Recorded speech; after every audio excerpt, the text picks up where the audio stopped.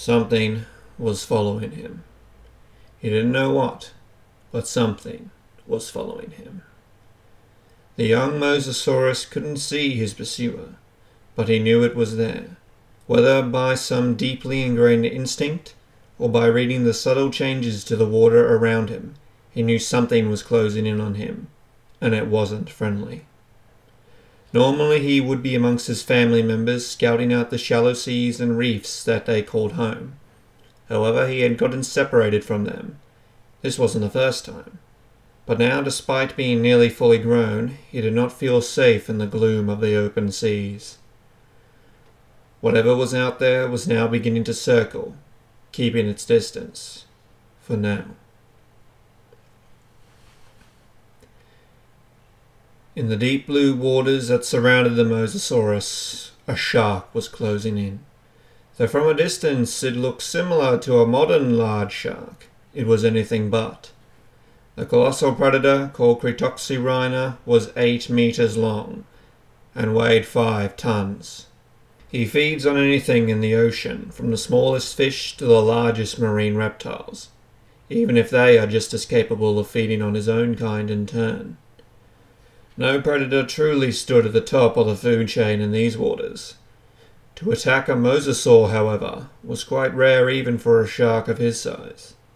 However, the reptile he had in his sights wasn't near its pack, and wasn't fully grown, and therefore was a potential meal, if not a risky one. The massive shark began to swim more silently, and descended. It was gone. All of a sudden, all signs of the creature that had been following him had vanished. The mosasaur looked in all directions and tasted the water with his tongue, but couldn't pick up anything. He felt relieved. Perhaps whatever it was had considered him too difficult to hunt.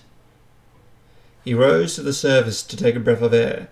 As he broke above the calm ocean, he saw a flock of flying pterosaurs gliding through the air, keeping just out of reach of his powerful jaws. Before he could submerge again, he felt a disturbance in the water below him. The reptile pulled his head underwater and swung from side to side, looking for his attacker. Too late, he realized it was coming from directly below him, and coming up fast. As the mosasaur looked down, he saw a maw of sharp, serrated teeth. The Cretoxyrhina burst upwards at astonishing speed and slammed into the mosasaurus's side with such force that both of them burst out of the water. The startled pterosaurs seeing firsthand the sight of a massive shark biting down on the young mosasaur's stomach, before both of them came crashing back into the water. The reptile's thick armor provided some resistance to the shark's teeth. The flesh underneath did not. With a few rapid shakes of the Cretoxyrhina's head, the shark pulled away a chunk of the mosasaurus's midsection, and a mass of blood spilled into the clear water. Not realizing his injuries, the victim swam as quickly as he could, but didn't get far till his body realized that he had been leaving behind some of his internal organs, which now drifted in his wake. Shock set in soon after, and the young reptile's life ebbed away. The Cretoxyrhina was now free to feed at his leisure. Already the scent of blood was attracting creatures of all forms from the nearby reef, including smaller species of shark. They would have to wait, however. Just because the Cretoxyrhina was feeding didn't mean he wouldn't eat anything that got too close. Hello everyone, and welcome back to the show. Today we will be covering one of the largest sharks ever to terrorize the ocean, Cretoxyrhina. Cretoxyrhina was a large species of shark distantly related to modern great whites. It is estimated to have grown up to 8 meters long and weighed up to 5 tons. It lived from 107 to 73 million years ago in the late Cretaceous period. It is sometimes referred to as the Ginsu shark, after the Ginsu brand of knives because of the sharpness of its teeth. Cretoxyrhina is a well-documented species, as many fossils have been found around the world, including a few well-preserved, nearly complete skeletons. These include stomach contents and unique finds like when a tooth of a Cretoxyrhina was found in the neck vertebrae of a pterosaur. Although it may have visually looked similar to a modern-day great white, Cretoxyrhina would have been much faster, potentially having a burst speed of up to 70 km per hour, matching today's fastest shark, the mako.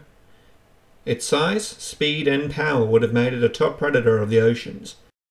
Adults would have competed with the other apex predators of the time, all trying to eat each other while trying not to get eaten themselves. Known marine megafauna that it ate included mosasaurs, plesiosaurs, pterosaurs, other sharks, massive predatory fish, and turtles. It is even known to have fed on dinosaurs, though these were most likely already deceased animals that Cretoxyrhina scavenged. The oceans of the time of the dinosaurs were some of the most diverse and violent that the planet has ever seen, and at the top of the food chain we see the sharks. Different species of sharks have been top predators long before the dinosaurs or marine reptiles, and have continued right up to the modern day. Cretoxyrhina seems to fill a role that modern-day sharks do. Species like great whites, tiger sharks, and hammerheads are only outdone by killer whales for the role of top predator. Cretoxyrhina was in a similar place, only outclassed by some massive mosasaurs like Tylosaurus. This may also be why they died out. Competition from the larger marine reptiles may have driven them out. That, and the disappearance of the western interior seaway that covered North America at the time. Evolution does not have an end goal, or a single path. It is, at its simplest, survival of the fittest. Those who have the best traits to survive in the moment will survive and pass on their genes. If something isn't broken, there is no need to fix it. This, in part, is why the sharks have survived for over 450 million years, making them older than trees, and surviving 4 of the 5 mass extinctions in history. Their body plan has assured them a multitude of places throughout prehistory, from bottom feeders to apex predators. Yet in modern times, this ancient lineage is threatened. Over the past few decades, shark populations have plummeted because of human activity. So, I will take this moment to ask that in the future, we take better care of our oceans, and try to make sure that these important species don't end up like Cretoxyrhina. With that, thank you all for watching. And what do you think of Cretoxyrhina? Does it activate that primal fear of being swallowed whole? Or are you impressed by the fact that it was able to carve out a niche in an ocean full of super predators? Until next time, what lesser known species do you want me to cover in a future episode? Until then, see ya!